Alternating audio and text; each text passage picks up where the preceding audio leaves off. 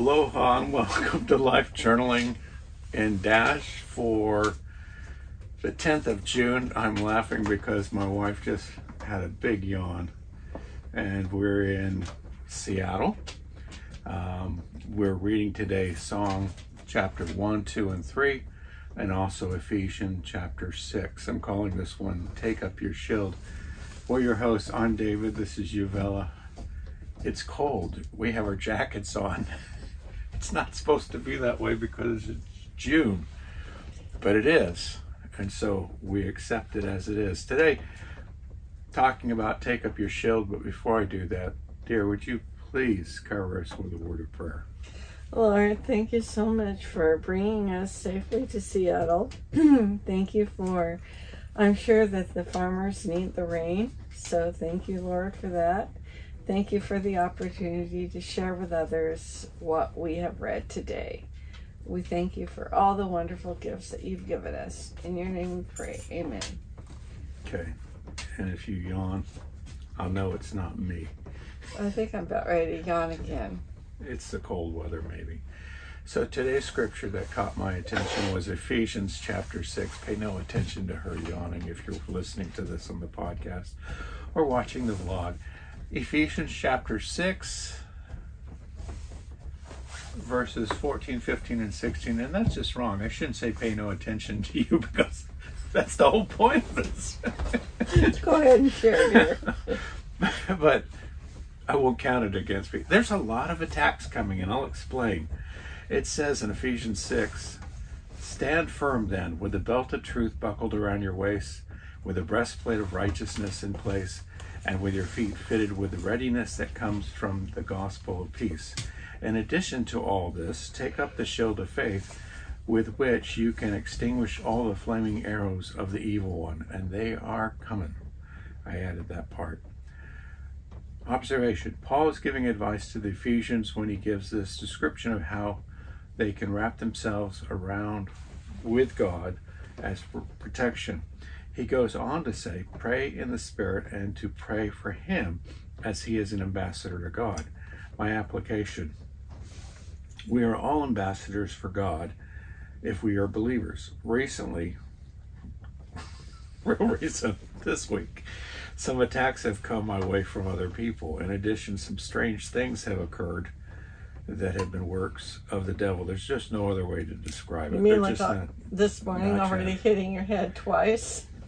Putting my head into the ceiling, putting my head into a box, not being able to find things that, you know, it's one thing to lose your glasses, but it's another thing to just experience these things with your eyes open and knowing it and say, okay, this is just crazy.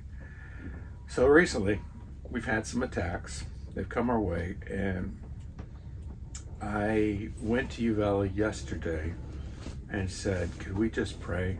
These attacks are coming against us and against other people. And I knew this was happening, so I thought we need to put on the shield of faith, basically. The attacks have continued against us and against other people world over that we've had contact with. We continue to get prayer reports and prayer requests. What is different is that we've recognized these attacks are coming and have given our stress and our pressure to God. Today's scripture puts into words my feelings of what am I doing? Well, I'm taking up my shield, your shield, God. When hard times or situations happen, I'm going to continue to give everything to God and use my shield of faith to block those arrows, flaming arrows, as he says.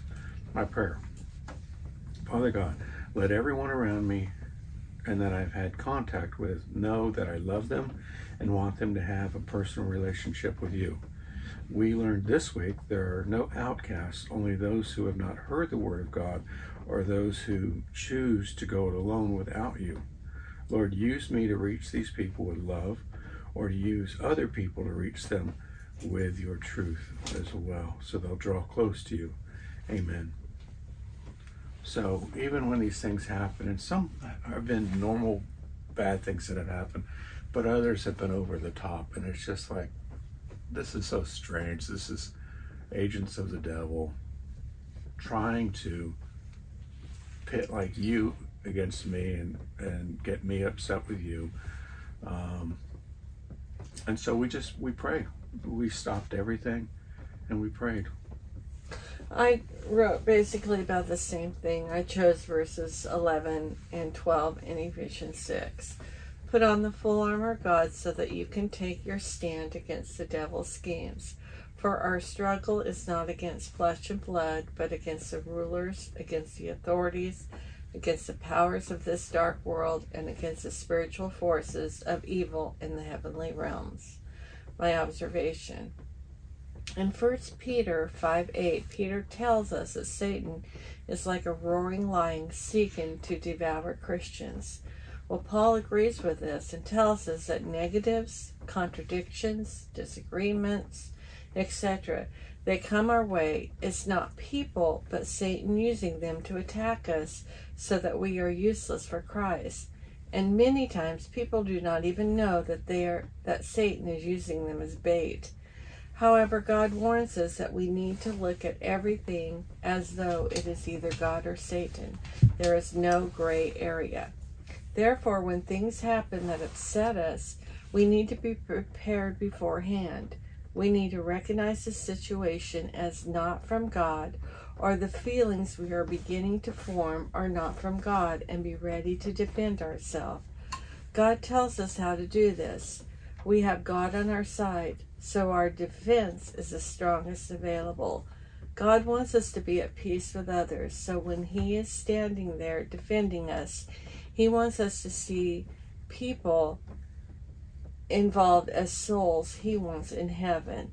Next, we need to realize that God is there with us to fight this battle. This is where faith comes in, and as we face these situations, our only defense is the Word of God. As the attacks come our way, we rely on God's scriptures to give us wisdom to stand firm. My application. How will I be changed by what I read today? What I just said is pretty easy to do when COVID is around and you're shut up in your house and not around people. However, once you open the door to your house and step out, as the saying goes, all hell breaks loose. I currently find myself in a situation where I find Satan's attack each moment of the day. I'm surrounded by people I love. However, there is an uncomfortableness in the air. This uncomfortableness makes me feel uneasy and unsure of myself. I question what I say and I worry about my words being misheard. From Scripture, I know this is a spiritual battle, and I know from Scripture God is with me. My prayer. Thank you, Lord, for your word that tells me that Satan is deceitful and cunning. He will use anything or anybody to destroy and render useless a Christ follower. I love the people who I'm with and would give my life for each and every one of them.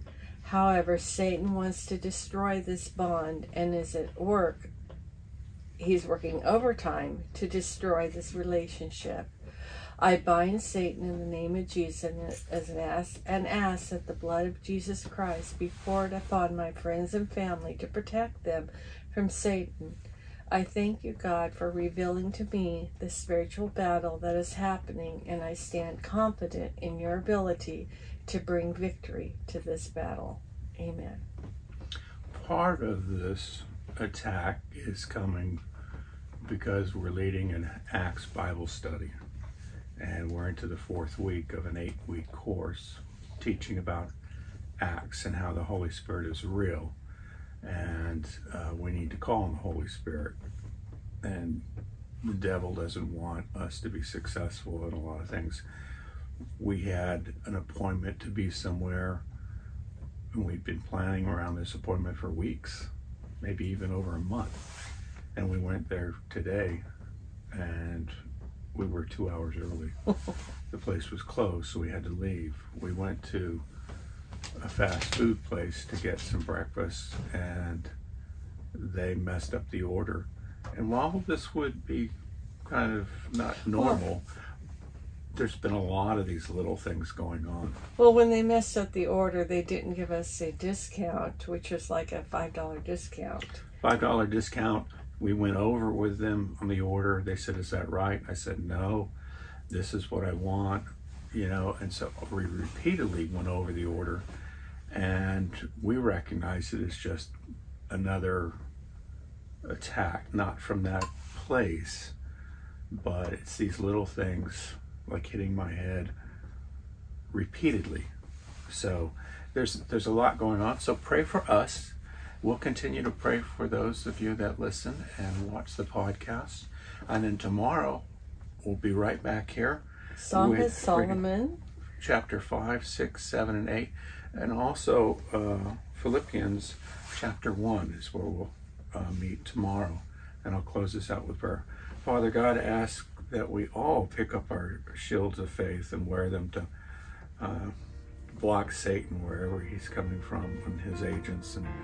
And this sounds far-fetched, but it's not, Lord, because you're real, and we know that we need to rely on you. So we ask you to go ahead and protect us, guide us, and use us to reach other people so they have a personal relationship with you as well. We ask this in the name of your Son, Jesus Christ. Amen. Amen.